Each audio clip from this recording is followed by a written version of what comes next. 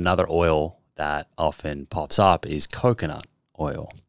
This one's been pretty hyped up over the last 5 or 10 years. People putting it in their coffee, cooking with it 3 times a day. It's become a quote unquote sort of superfood.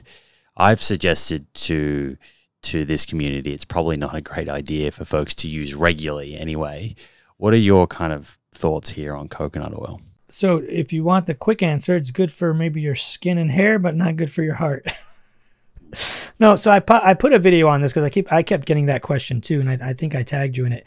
Coconut oil does raise your LDL, and significantly. It's not like a small amount. I believe it was like 10, maybe 20 millimoles, like per deciliter or whatever, but it does go up, and we know the higher, and we know from all the studies we've talked about, the higher the LDL, the higher the cardiovascular mortality, cardiovascular event rates.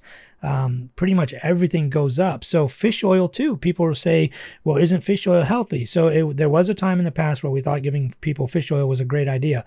We even made it a prescription medication called Lovaza. It was EPA and DHA fish oil. They found that people in Japan, they ate more fish. Maybe the fish oil was protective. They did a few studies, looked okay. Once we actually started giving people this, their LDLs went up, rates of atrial fibrillation went up, inflammatory markers went up. So we said, okay, this is a horrible idea. Let's stop doing it. So we stopped fish oils. People thought, well, we should take it for triglycerides.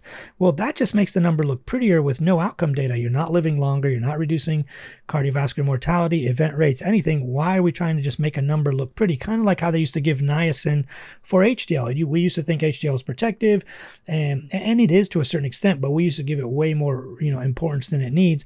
We would put people on niacin, and it takes about 1.5 years before you notice the HDL go up on niacin, but then it didn't translate into reduced mortality, reduced cardiovascular death, any outcomes data. So we said this is also useless. It was called Niaspan, the prescription version of it. So then they decided, well, let's take out DHA and use only EPA, only that part of the fish oil.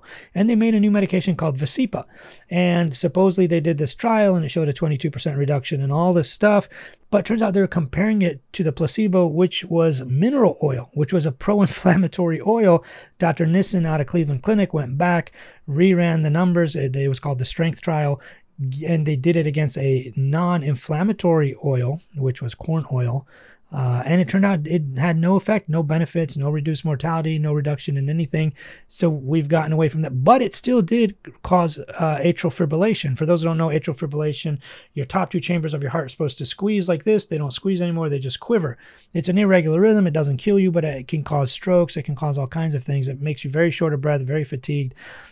So we've gotten away from that as well. Both coconut oil and fish oil both raise your LDL, and fish oil can give you atrial fibrillation, assuming you're obviously already prone to it. It's not going to magically give it to you, but the incidence of atrial fibrillation went up.